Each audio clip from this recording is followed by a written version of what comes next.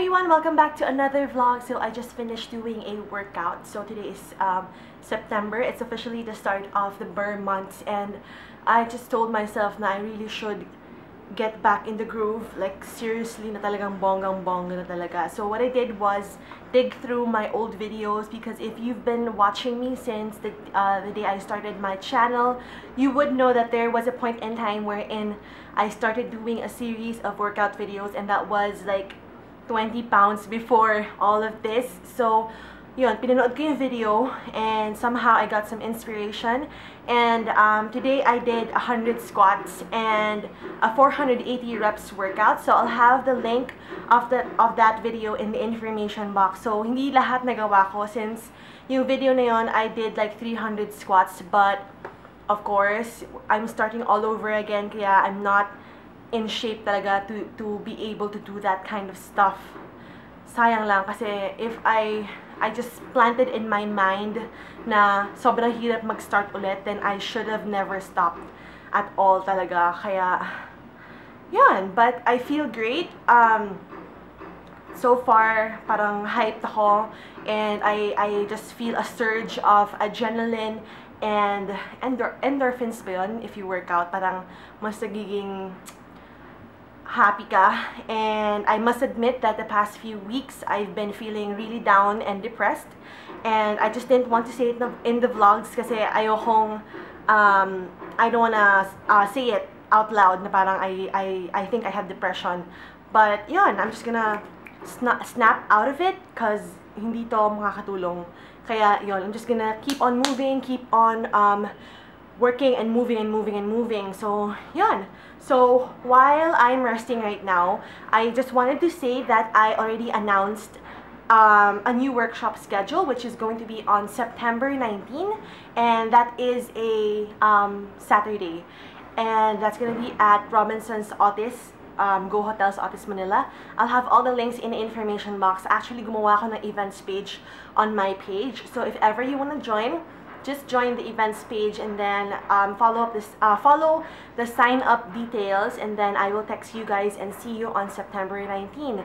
And I am also like posting a bunch of details about the sale going on for the Say Lash Curlers, so I'll have all of that in the information box. So my agenda for today is I have to meet Joyce for some business stuff, and then I need to go to the wet market to buy some food. I'm finally switching to oatmeal kasi I've been reading my past posts sa video na yon, and nakita ko na parang sabi ko I'm not eating rice and stuff like that. So yun, and good thing I have like rolled oats over there. Kaya yun na muna, ubusin ko muna yon. I'm just gonna stop eating rice for a while, and I have like a fruit bowl full of fruits, and I'm going to the wet market kasi for sure mas mura ang mga gulay and stuff doon. And ano pa ba? After, ang dami kong laundry, ang dami kong labada, kaya kailangan ko na ibaba ito sa laundromat, and including the stuff that I got from Chica Booty, yung mga bagong clothes para masuot ko na din sila. I've been super productive all day, so ang inayos ko na lahat, and I swept the floors, and I did some paperwork and all that. So I have a dilemma. Malapit nang masira yung mga saging. As in, sobrang lapit na parang malambot na sila na ewan. So instead of throwing them away, I'm gonna make some banana cake. So I read somewhere from the internet that you can make a banana cake using a rice cooker. So I'm gonna search later kung paano gagawin yon. So right now, I'm just waiting for my Uber ride because I'm gonna go to SM Manila to buy some groceries. Actually, dapat sa Quiapo, pero parang uulan kasi. And I have to pass by the house to get my elliptical machine. So ita-transport ko na siya dito. So I think I might have to get a black car pag pauwi na, kasi baka hindi kayanin or hindi magkasya yung elliptical machine sa car. Oh, and for people asking where my car is, ano na siya, since it is a second-hand car, I think 18 years old na yata yun, basta 1996 model pa kasi yun, and since lagi na lang siya nasisira, I just don't have the funds anymore to keep on getting it repaired. Kaya nakastock siya sa bahay. And actually, hihilain na siya papuntang Cavite para maayos and mabenta sa Cavite, sa hometown ni Mark. So, yun lang nangyari sa kotse ko. Kasi madami akong nakitang comments na, sana yung car mo, sana yung car mo. I am wearing no makeup today just because I wanna let my skin breathe. So, yeah, skin breathe before all the filming that I'll be doing later on when I get back. I'm back from the supermarket and I got like a bunch of stuff kasi today is the first day of the month, so kailangan kong replenish ng stocks here. And good news, bumili ako ng totoong pagkain, hindi na mga delata kasi sabi nga ni Mark, although mura nga yung delata, sobrang masama sa katawan talaga yun kasi nga delata siya, diba? Anyway, I've been consuming a lot of bread the past couple of days kasi sobrang na-addict ako sa toasted bread na merong cream cheese. So, I got another loaf of bread from, yeah, the French baker. Medyo mahal nga ito, 53. Wala kasi sila yung mura na parang Pinoy pandesal ba yun or something like that. So, that one. And since I need some eggs for, sunny side up eggs for breakfast and even the banana bread I'm going to film later on, I have farm fresh eggs from the supermarket kasi nga hindi ako nakapunta ng palengke. Ang sakit na ulo ko. This part right here, parang simula nung Monday, sumakit yung ulo ko. Yan, sakit talaga. Then, I got my favorite Mercy wet wipes for removing makeup on my skin or on my face. At dahil wala akong band-aids dito, kailangan ko bumili kasi, di ba, pwede usog, baka masugatan ako or what. And, bumili ako ng containers. Wala lang, kasi parang perfect siya for, what I will do starting tomorrow is prep my meals in the morning. So, kakain ako breakfast, lunch, dinner. So, yun. Meron akong tatlong container. Saktong size lang siya. Only 50 pesos. Although, I think that's quite expensive. Kasi if sa Quiapo, mas mura talaga. Oh, and then I went to the surplus shop. Kasi napusuan akong t-shirt. T-shirt na. Polo lang siya. 150 pesos. So, parang bumili lang sa Chika Booty. And it's just a normal polo. Here. Normal lang. I just need something, plain, and I just need more plain outfits or plain tops. Kasi, wala lang, yung pang normal na labas lang. So, that one is 150. Meron din silang blue. Meron silang on sale na parang, for 2 pieces, to 150 pesos lang. Pero tinignan ko yung material ng t-shirt nila, sobrang nipis, kaya parang walang kwenta. Parang pambasahan lang, pero yun. Or pang ano lang, siguro pambahay lang, kasi very manipis talaga ng bongga. If you've tried shopping from surplus shop, yung iba kasi diba nahihiya pag nag-surplus shop, ay ako sobrang proud ako kasi sobrang ganda rin kaya yung mga iba doon. I think I was able to buy a Lauren Conrad romper from the surplus shop sa SM Manila. So, hindi naman all bad doon, no? Actually, doon nga dapat bibili if ever you want na cheaper, pero merong tatak, yung mga Gap, yung mga ganyan. Actually, hindi naman ako brand conscious, pero nagugustuhan ko talaga sa surplus shop. And then, alam ko meron pa akong rolled oats, pero bumili na rin ako ng instant oatmeal. Kasi feel ko mabilis. Kasi everyday ko kakainin yan. This is not a brand new diet kasi dati na-try ko na siya and okay naman. Parang nakayanan ko naman na oatmeal lang instead of rice. So, okay na yun. And for the banana bread, I got some all-purpose flour.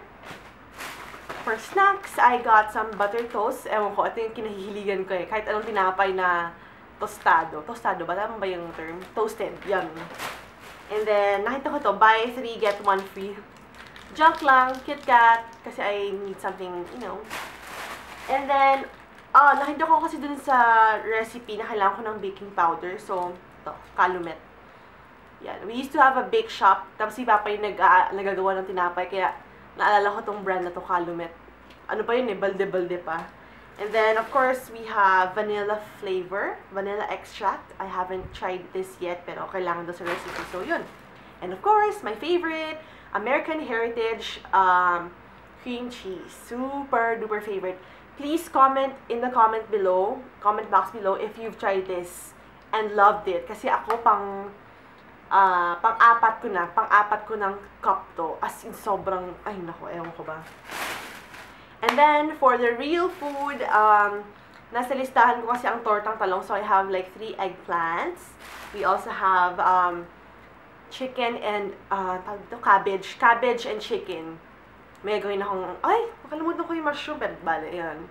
This one. And then, sitaw and chicken. Yun din. May ganun akong putahe. So, ito. Sitaw. String beans? Tama ba? Sorry, Baguio beans. And then, another putahe is bangus. Yum! 135. Ang gagawin ko, ika-cut ko siya in half. 2 pieces din. So, 4. 4 pieces ng fish. And then, that will be equivalent to 4 meals na din. So, bongga. And then, lastly, I have chicken. Ground chicken for the repolyo and string beans. And yun. So, yun.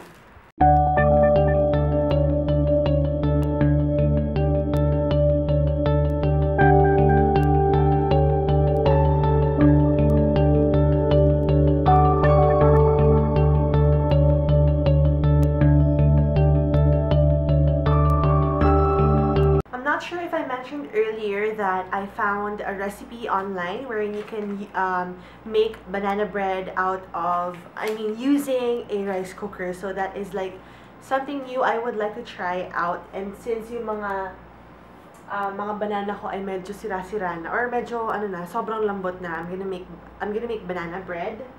Napapanood ko rin sa vlog ni Judy na whenever their bananas would go very soft na yun, parang pabulok na. Lagi siyang gumagawa ng banana bread. So, we're gonna do that. Nilista ko yung mga ingredients over here. I'll just put the links in the information box if ever you wanna try it out.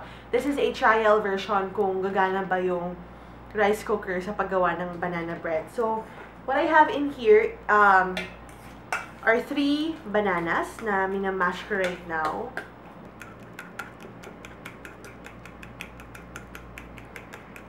Up next, we're gonna put in some butter. Although sabi niya melted daw, pero I think this is really soft kasi hindi siya na, medyo natagalan ako sa biyahe, pero medyo soft na to, kaya natin i-mash.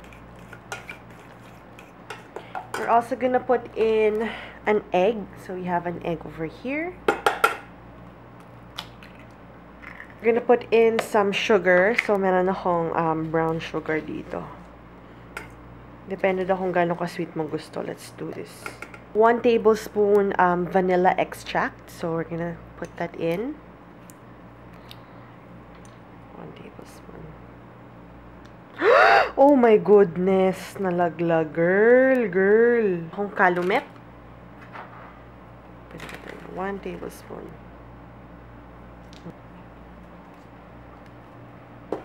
1.5 cup. And then we're gonna stir it all in. Okay, so I already greased the rice cooker para hindi siya dumikit. And then, I'm gonna put the batter inside. Sobrang bango nito. As in, sobrang bango talaga. Medyo parang 1/4 lang siya ang nagawa ng recipe na yon. So, hindi to, hindi to like fancy rice cooker. Ano lang siya, yung cook and warm lang. So, gusto kong i-experiment kung kaya niya gawin yon. Kasi cook, tapos warm. So, tignan natin. Hindi ko siya masyadong iiwan kasi baka nga masunog. Kasi nga, cook and warm lang to. Kasi yung ibang fancy na rice cooker, meron yung pang cake, ganyan. Yun, napansin ko kasi din sa, ginugoogle ko yan kanina eh.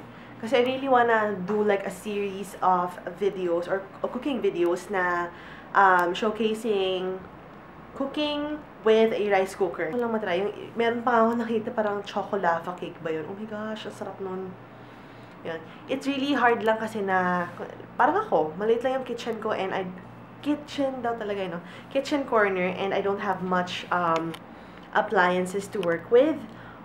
Yun. Although meron akong hinihintay, so sana dumating yun. So yun, tomorrow dapat merong event with,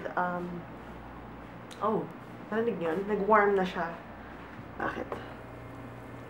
Okay, sige. Wait natin. Nag-warm na siya. Sige, huwag kang masusunog, please. Diyan ka lang. Tomorrow, supposedly, pupunta ako sa event ng The Face Shop. Pero sa Mega Mall yun. Tsaka alam ko, yung traffic bonggang-bongga. So, baka hindi na ako pumunta. Kasi I need to do, like, a bunch of work, videos, and all that. Yan. Wala lang. Today has been a really productive day since the moment I woke up. Ang dami kong ginagawa. And I'm so happy about that. And yun, medyo 10 o'clock na yata. Pero gusto ko lang experiment to para makagawa ka ng formal video for you guys if ever you want it. If you want cooking videos, go lang, diba? So, try natin. Gumawa pa ng madami. If this is a success, I'll make more.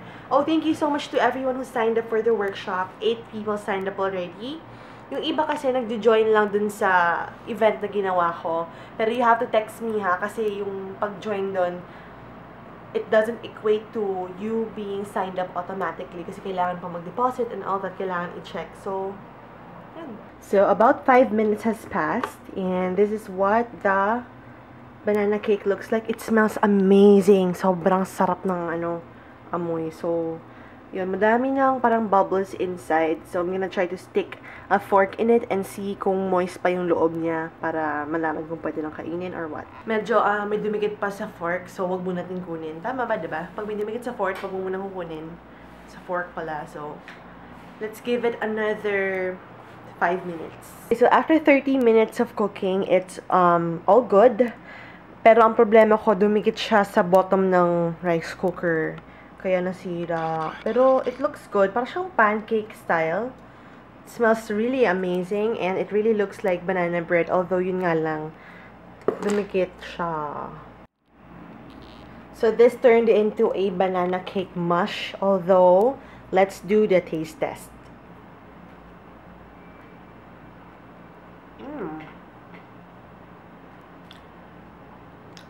Yummy.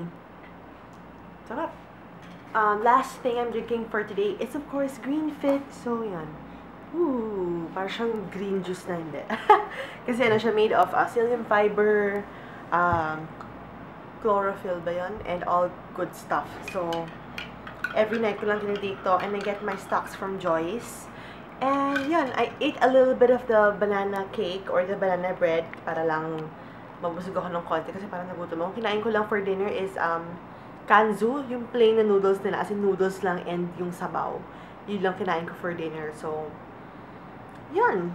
I guess I'm gonna end the vlog right now. So, I'll see you guys tomorrow. We have a lot of things to do tomorrow. So, I'll see you. Bye!